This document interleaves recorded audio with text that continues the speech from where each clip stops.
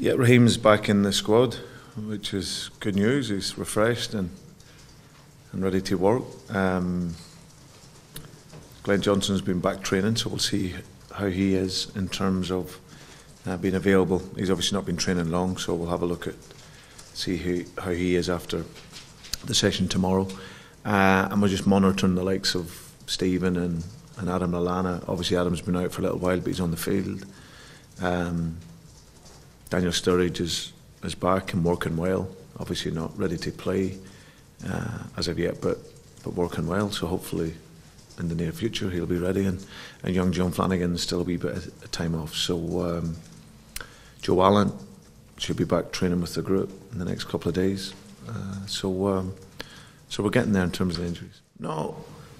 Listen, Roberto knows him very well. I think he said that if you work with Mario, you should be paid double.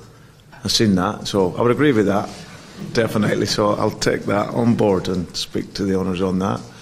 But no, all joking aside, it's, as I said, he obviously has worked with and knows Mario.